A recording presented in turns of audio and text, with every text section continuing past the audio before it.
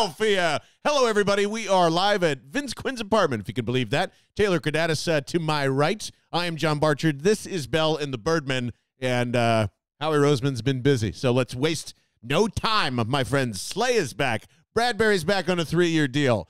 Fletcher Cox decided to come play with us for $10 million, and Howie Roseman saying there's $15 million in dead cap, so I'm already $5 million ahead, and you're playing on the roster. Some people are upset about it.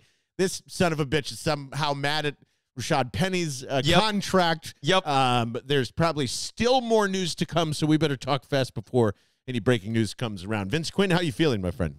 Comfy. Very comfy. It's my apartment. I'm laying out on the couch. Yeah. Like, this is great. We need to do this I more. love your apartment. I think this should just be the new studio for. Well, yeah, honestly, well, she's not here during the day, so we can do whatever the hell we want. So yeah, whenever you guys want to record here, you're certainly welcome to. But, dude, we were going through all this stuff. I'm looking through before we sit down to do this, and I'm like, okay, Howie signed all these deals. I've seen like multi-track or not multi-track, like multi-year structures of the contracts, and how this stuff shakes out. He's broken the system. Howie Roseman, he's broken football as I know it. I mean, it's crazy to think about this. He's Neo in the fucking Matrix. Like, Howie Roseman goes from void contracts didn't even exist. Void years didn't exist until Howie Roseman. So he brings that in. Did he bring that in? I swear to God, I had never seen it anywhere until Howie had void years in deals. He's a fan of it for sure. So he does it a lot. There's a couple other teams that have done it since, but he started it and made it popular at the very least. And as all that stuff starts to happen, it's like, okay, he's working the books and he's getting the cap numbers down. He's stretching these hits into bigger years or more years so you can sign more contracts, right?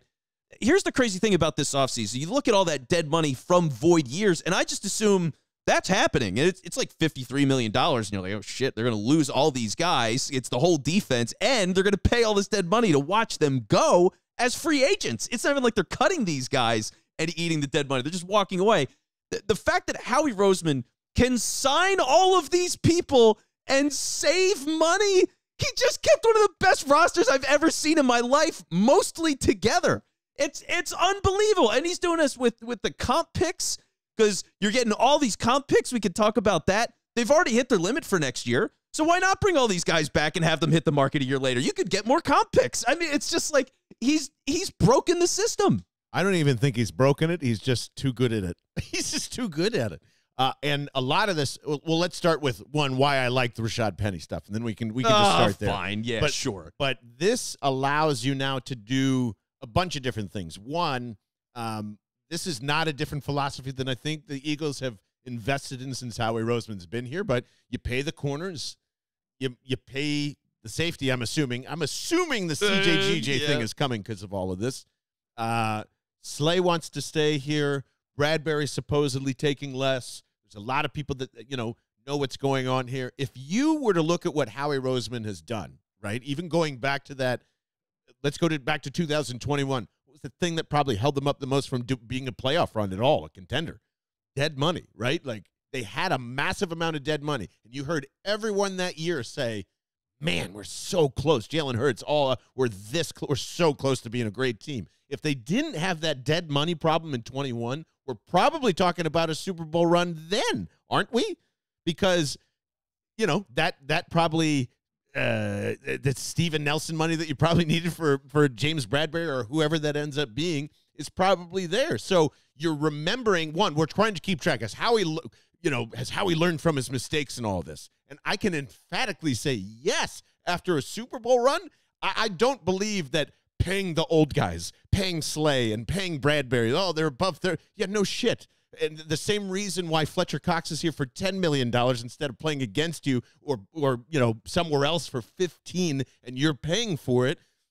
That's exactly what you're doing here. Now that dead cap's gone and erased, you have active players that are doing it. They're all on one-year deals. So if Fletcher Cox does walk away and land another contract, well, that's another comp pick for 2024. Or Slay, there you go. Now you can fully do it. You've cut him. You've retained him again. You have that comp pick ownership. The same thing with Bradbury when I'm assuming his contract is going to be done. Yes, they're all above 30, but we had no complaints, and I'm just going to go right back to Fletcher Cox here for a second. We had no complaints whatsoever about Brandon Graham being a rotational defensive end above 33 years old. And now we're starting to complain about Fletcher Cox is hitting that mark where he will absolutely settle into a rotational role this year, more than likely. And if he's not, we're in deep shit. But that I think is setting up all for the future to grab new guys now in the draft, have comp picks later to reinforce your dumb linebackers that you're losing or whatever it is. And more importantly, Vince Quinn, running back, which you should be thrilled about, paying a guy that if he stays healthy is probably better than Miles Sanders, which is going to be very tough to do, and I agree with that. I don't expect a full 17 games out of Rashad Penny. Oh, you don't? But the man is making $600,000, under $1 million, and is going to be more, hopefully, around the same, if not better effectiveness because of this offensive line, because of that. Now Rashad Penny, if he does get healthy, Vince Quinn, can go make a shitload, whatever that means with the running back market nowadays, because our boy Miles Sanders is only getting $5 million a year from the Panthers. But one-year running backs who are great will want to play here as long as that offensive line is good. You don't have to have long-term contracts with running backs. They will go get paid. You know what that means? More fucking free comp picks every single year. So, yes, I don't know if Howie's broken it, but he is the first one in line and is putting a ton of resources to numbers, analytics, and hasn't moved off of that since 2016. Now, tell me why you're upset about Rashad Penny, you evil bastards. Do you mean why should I be upset about a running back that doesn't play because he's hurt all the time? Isn't this the whole reason why we talk about you never draft a running back in the first round? What's the value? It's the injury risk of all these different guys. And it's not just the player themselves. Even if he shows up and he plays well, it's a one-year commitment, like whatever. And again, the likelihood's garbage. But like, especially when it goes to the first pick stuff, it's the opportunity cost. It's who are the other players that you didn't draft because you took that running back? And in this case, it's just who are the other running backs? Like the running back market is way less. And really, it's way less than people expected it to be, but should have seen because of the draft. So it's that and the free agency thing hitting together, which you've been telling everybody for a while now. And yeah, like Zeke being cut, all these other people in here. It's a disaster for Miles Sanders. It is. He's worth at least $7 million in a normal year, but there's so many guys on the market that were competent players, and there's so many guys in the draft that none of these guys are worth shit. So that's the problem for me, is like, I looked at Jamal Williams, and I mentioned him like at the trade deadline. I've been all in on Jamal Williams for quite some time. $12 million, right? Then he gets signed for? That's nothing. 3 years, $12 million for a guy that runs like that with this offensive line, who's been healthy, who doesn't have a massive workload, and he's around the same age as Penny. I would pay that for Williams in a heartbeat. Like, that is a no-brainer to me. So that's the kind of guy that I think about. Is Alexander Madison as flashy? No. Solid runner, hard runner, would have a great offensive line, wouldn't cost all that much. James Robinson is Miles Sanders. They look the same when they run. He doesn't cost anything. Well, yeah. So, and that's Robinson. Like, Shad can catch too, by the way. So I would take, that's part of it for me, is there's just so many other guys that I think would be solid players that have way more of a likelihood to play, and I would just rather have guys that play. I mean, you're betting on a guy with an injury history that's tremendous, and he's in his prime. That this is not going to get better. What tells anybody? He fractured his fibula last year. Great. But this is if he's in a rotational heavy backfield, which this is going to be. Yes. And by the way, they're probably still going to draft or take a UDFA running back. They're going to have to for camp bodies alone. This thing that I think some of us, like Vince Quinn over here, has in his head, where this guy is going to run like just as much as Miles Sanders did, who probably ran more than he should have in this offense. Honestly, like Rashad is there he is the perfect guy to be in shotgun. All those years of having, Miles got to be under center, got to have a guy under center to get going, and like going, God, I'm so sick of that. Rashad, to me, is a more typical back on what you would need next to Jalen Hurts, especially when you're going to draft now Zach Charbonnet, I'll say in the 4th or 5th round, because of how the running back market has shot out of here, And I'll even say this. Oh boy. It would surprise me. Two things would surprise me. One, him staying healthy the entire year. Yeah. Yeah. Two, what wouldn't surprise me either is if he ends up having way more rushing yards and touchdowns than Miles Sanders did here last year. So if Dickerson slides over, you've got Cam Jurgens like right next to Kelsey. I mean, you can say it's a worse offensive line because it's a year older, or you can say the defense in the corners, oh, it's a year older and it's not going to be the same. And I feel like that's everyone's basic argument about the re-signings, Rashad Penny, Kelsey coming back. Like this was the best roster you ever saw. Yep. They got rid of the stuff that you knew wasn't going to be here anyway with the Kaiser linebackers. Linebackers. Yeah, that's what you argued. So I couldn't be more excited heading into the draft for how it's set up. And if you want to be mad about Rashad and his injury history, welcome to football, man. Especially that position. It's less than $1 million in a one-year deal. I know. Again, it's the other players they didn't sign more than it's Penny himself. I just think you could have gotten somebody that can actually play, and so many running backs can get 5.5, 6 yards a carry with this team. I really believe everybody can. That's the great thing about it. So get anybody. Give me anybody that's going to stay on the field. They did. They got the cheapest guy, and for somebody that has preached to me for years, don't spend money there, they have not spent money there. Well, they haven't, and like Boston Scott's back for pretty much nothing. You still have Gainwell on a 5th-year contract, so like that all plays in. Yeah, I think they draft a guy. There might be a UDFA that's like actually really damn good this year. So I'm not putting Austin Eckler out yet, by the way. Once he's not traded and is available on the market, which I'm assuming is going to happen here, or even if you want to make a trade for him, a rotation of Rashad Penny, Kenny Gainwell, Austin Eckler, and then occasionally Boston Scott gets in there, and you have Trey Sermon on the inactive, or however it goes. I'm down. What a great 4-man rotation of running backs. Fantastic. Okay, at first, though, I wanted to say no to that, but I'm going to feed your fantasy because now I'm actually buying it. Feed it. So if he's not going to hold out with the Chargers, then go and trade for him. That's what why not throw one of your sixths to them and say, and they'll probably say, go bleep yourself. He's worth more than a 6th, and just make it conditional. They'll get something out of it. Yeah, or trade him one of your 4s from next year because you're going to have a bunch of comp picks anyway, so who cares? Like, do something like that. You could do it during the draft if it drags long enough, but then you do that. You get him here for the year. You say, look, dude, you're here for the year. Play great. We're going to take care of you. This line's the best you've ever seen in your life. Then you get the comp pick back. So it's like it's a boomerang that has Austin Eckler on it. Like that's a pretty good place to be. And not to whether it's positive or negative with my next statement here.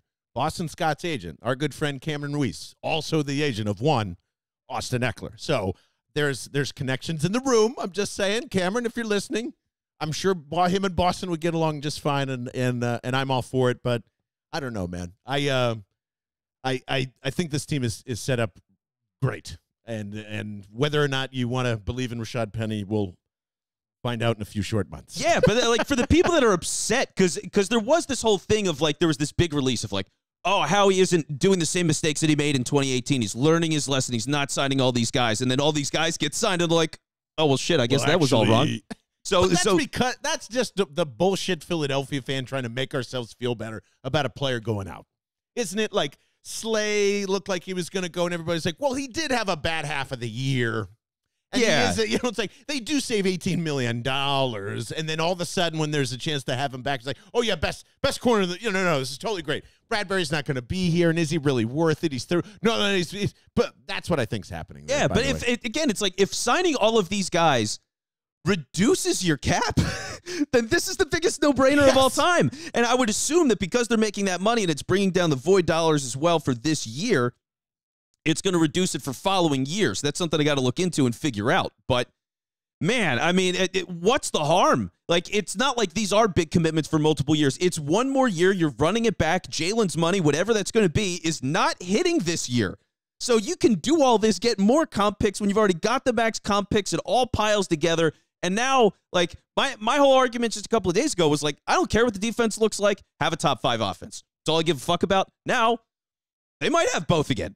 They really could. I don't see why not. When you got all this stuff together, all these draft picks, they can be aggressive if they want to go up and get a guy. Mm-hmm. It's looking more and more. I mean, there's a lot of shit with this, but the Jalen Carter could be dropping, and if they want to move up a couple of spots and get that guy, like, that's totally doable, it looks like. So I'm just thinking, man, they could do whatever they want. We still don't know what's happening with Chauncey Gardner-Johnson. Like, there's just so much to happen.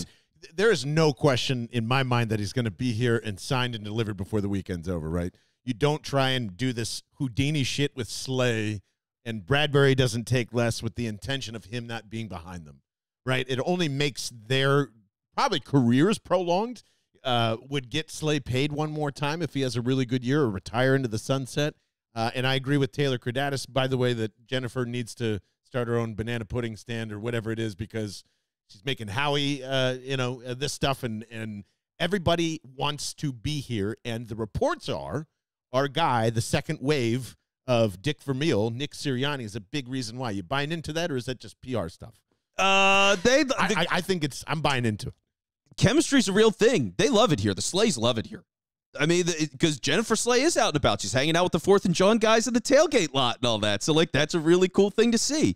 Slays clearly loves his time here. First time ever being a team captain and how emotional he was with all that stuff. So, yeah, he wants to stay here. All these guys want to stay here. That's the thing. Cox taking less money, BG taking less money, Kelsey coming back yet again. They all believe that they can win. They all love playing with each other, and it all matters. So when you got a guy that can run the books like this, where you can bring all these guys back, you're not sacrificing the future. You're actually giving yourself a better shot this year. I don't know what you could ask for. I mean, outside of another running back that isn't Rashad Penny. I don't know what else you could ask for. Like Marlon Mack, for instance. Baby, we're back. We're back. He's only 27. I'm over it. But is there anything you're disappointed in so far? No, I have nothing to be disappointed about. I really think they've nailed everything to this point, and there's still so many things left to happen. I mean, who could they trade for on draft night? Who are they going to draft? Guys that are going to be available in free agency after the draft. You're going to have a million things that you can figure out, and then there's always guys that step up and solid role players sure, Kaiser and TJ are gone. Nakobe Dean is about to step in, and I'm excited for that. So yeah. You're Mr. Anti-Nakobe Dean, and I get it. You hate him? I don't. It's not even that. I've got high hopes for Nakobe Dean. It's just, God, he just really is starting to sound and hear he's just a guy. And that's okay. And he maybe can be he just is. a guy, and he could be a great guy. He could be, a 5-year great guy. I just don't see the superstar that everyone sees. But he doesn't have to be because it doesn't matter, yes, right? It does now. Why? Yes, it does now. What are you talking about? It's Sean Bradley and him on the roster. I mean, I'm sure Bobby Wagner's coming very shortly. But, outside of that, I mean, it's just those two guys on the roster. I don't anticipate them drafting a linebacker either. And most of the free agent market's dried up. So they're going to have to sign some guys at linebacker. I mean, they just got to get bodies in the door. So I don't know if Sean Bradley's going to start. I'm going to hold my breath on that one. But for Dean, it really doesn't matter to me because look around. If it is Slay's back, Bradbury's back, you have a defensive line, you still have Reddick, you have Sweat, you have Derek Barnett, John. There's so many great players. Right. See? So you got all you don't need a linebacker to be a great player. You just need them to not suck. That's all it is. As long as Nakobe Dean doesn't suck, he's fantastic in my book. Well, there's one thing I'm kind of disappointed in so far. Jacoby Brissett is a commander. Not great for less than $4 million. Yeah. And then I was like, no problem. Well, that's PJ Walker territory, and I'm sure him and Sirianni have had a relationship. Zip, boom, bang. He goes to the Bears. So you know what I'm going to say, because I'm talking about Nakobe Dean in the 3rd round, and I'm still bitter about Ritter. They have to draft a quarterback. If you're not going to take a 1-year deal with the two guys that I think are just the base cost of what should be behind Jalen Hurts, then you got to draft a quarterback this year. Who's it going to be? Who's it going to be? Clayton Thorson. Come on down. Come on back. But is there I can't think of another QB that's going to be around the same cost, around the same age, and somebody that is not about to bust out a hamstring. So Mariota, baby. No, thank you. Mariota. Tyler Huntley is fun too. No, thank you. As a backup, he's fun. Yeah. I would take Tyler Huntley in a heartbeat, dude. Yeah. He almost won a playoff game. That guy, he's solid, man. He's a totally solid, and he could do the stuff that Jalen's doing in terms you can trust him, or at least you can give him opportunities to do the read options and keep that part of the offense going. I'd let it ride. I would love to have a guy like him or Mariota. Nothing else is available. 215-509-5833 or jump on our Discord, bellthebirdmen.com. Is there anything you're truly disappointed in or something you want them to go after next, whether that's in the draft or free agency? To me, I don't think they need to do anything until the draft now. They could probably have some fillers. You want to go look for a couple of backup guards, I'm game. If you want to look for depth, especially with like defensive tackle at this point, I'm with you. But I don't know, man. Safety, like everything else seems fine, seems very draftable, and I think that's where they're going to have to head. My only take from this is they're absolutely not staying at 10. There is no way. And I don't think even if they do stay at 10, corner is out, and I would say probably corner is out for the first round. Yeah, oh, it has to be. With Slay and Bradbury coming back, and that Bradbury deal is amazing, by the way. That's an unbelievable deal. You got to figure, I would bet, by the way, a lot of guaranteed money in that deal. $20 million, I think. Is that it? I think it wasn't. Oh my God, major. that's such a steal. Major. That is such a steal. Like, okay, so that's one of the best deals I've ever seen. But yeah, when you've got guys like that, you're not going in the first round. You're probably doing a mid-round pick on that if you even draft a guy. Because let's be real, they only have so many picks, and if the top is secured and you have Maddox and whatever, then they might not draft a guy at all, which is okay. So yeah, draft some other stuff, figure it out. Draft your quarterback, I guess. Hell yeah, baby. Running back in the 7th is going to be a superstar because this class is so loaded. Probably. Everything's good. Yeah, I feel great about it. Typically when you get into these, I'm still a little gun-shy on being completely comfortable. They'll be right back in the NFC Championship game, or they'll be right back here. I'm still hesitant because history has not been kind to people that have missed and lost the Super Bowl, and then the next year, I mean, you're just as hurt as the team that won, and your fan base is going to give you not as much leniency. So I don't know. I don't know how this year's going to go. I don't think it's going to be dog shit by any imagination. I just have this feeling it's not going to go as well as we think it is. And I'm still reluctant to say, like, it's a good thing that this team has a base where it's going to get even better at this point, but it's still only March. So yeah, you can't be as smooth as it was last year. I mean, they had no major injuries to speak of, and they just blew through the NFC for the most part. They're still the best team in the NFC. I agree with that completely. So, yeah, I don't see why they can't get back. Just other small note, I think the Giants are getting better. Darren Waller. I know everybody's like saying, well, see, it's like your Rashad Penny argument. Yeah. Well, yeah, if he was ever to stay healthy, it's an overpay. Yeah, well, I mean, the roster looks pretty good so far. They didn't have anybody to throw to last year. Well, they have Darren Waller's one guy to throw to now. They have one. And he caught except a lot Wan'Dale of Robinson. footballs. I will say that's my man. I love Wan'Dale. But I would say the Giants are going to keep getting stronger here. Cowboys are absolutely going to trend downward. We were probably just a year early on that.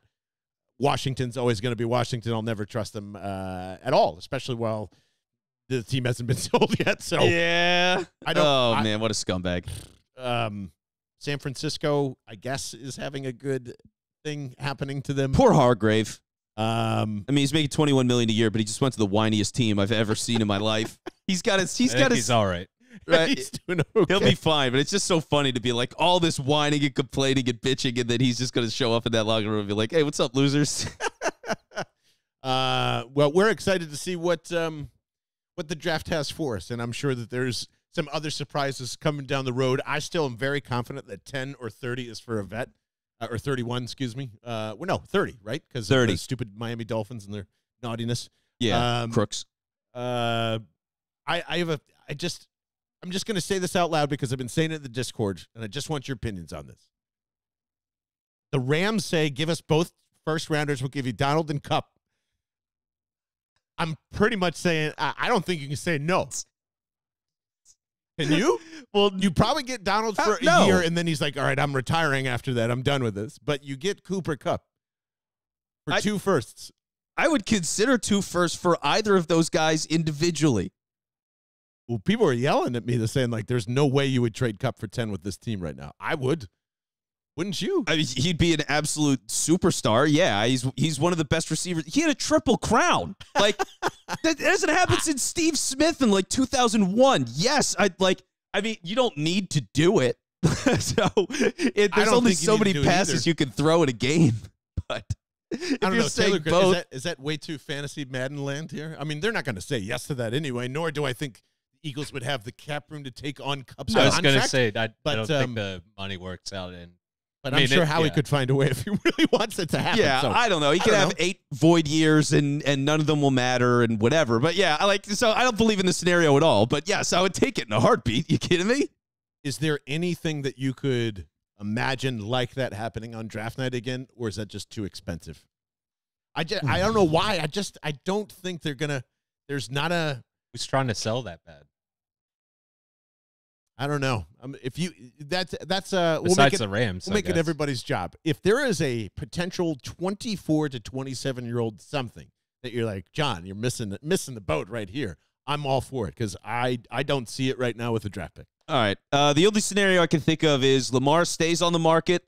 It comes to draft night. A team says, you know what? We made it this far. We're about to burn the pick. Fuck it. Let's get Lamar. So they trade the 2 firsts to Baltimore. And then because of that, whichever team lands Lamar has to offload somebody. And then Howie swoops in. That's like the only, I don't know. I don't know anybody else that's like disgruntled. Yeah. You know, Jesse Bates got a deal, so he's out. He left Cincinnati. A lot of the tagged guys, I just don't think it's that like acrimonious. And I don't know what the fit is that the Eagles need. I mean, they've got so many good things going. Well, I'm excited to see what happens next regardless. Make sure that you have got all of the Grim Leafer iced tea possible stacked in your fridge for this spring and summer because, 1, you need the caffeine. 2, it's not going to give you the jitters like the coffee does. Like, did you hear that? That's from the coffee right there, the zip zap. I need some of that. But not only that, I think it's one of the best tasting teas that you can find in aluminum can. And if you just go to liquiddeath.com/Bell, you will see these bad boys. And then that also gets you 20% off of everything in the Liquid Death store. The merch is outstanding. We have too much of it. In fact, the Liquid Death sweatpants, which I know I'm putting on as soon as I leave Vince's apartment, are sitting nice and folded on my bed right now. And Carrie told me that they are ready, and I specifically requested those because they are the most fucking comfortable sweatpants in the world. So 20% off liquiddeath.com/Bell, and then let us know which ridiculous scenario, including Cooper Kupp for 10 or something like that, you could possibly see on draft night. Vince Quinn, Taylor Kredatus, any final thoughts here before we go? Yeah, speaking of merch, Jordan Weaver, I owe you a hat. I'm sorry. I will mail it to you. It's been on my to-do list. I literally have not worked in the office for like 3 weeks now, it feels like, so I just haven't gone and taken care of it. But I've not forgotten about you. The hat is coming. Same with Alvin and your soda. Thank you for reminding me on that because Alvin, if you're listening, we've got soda coming to you as well. Taylor, anything? We're not going to get the Julian Love Giants game anymore. Oh, yeah. What a shame. Where did he end up going to, by the way? He's visiting Seattle. Ah, got you. Okay. All right. Hanging out. Sorry, Julian Love. Wish we could have seen you, but we will be seeing Juju Smith-Schuster here in a Patriots uniform, if you can believe that, of all things to happen this week. For Taylor Kredatus, for Vince Quinn, I am John Barchard saying, man, oh man, what a free agency. Let's go win another Super Bowl ring. This is Bell the Birdmen. Okay, bye.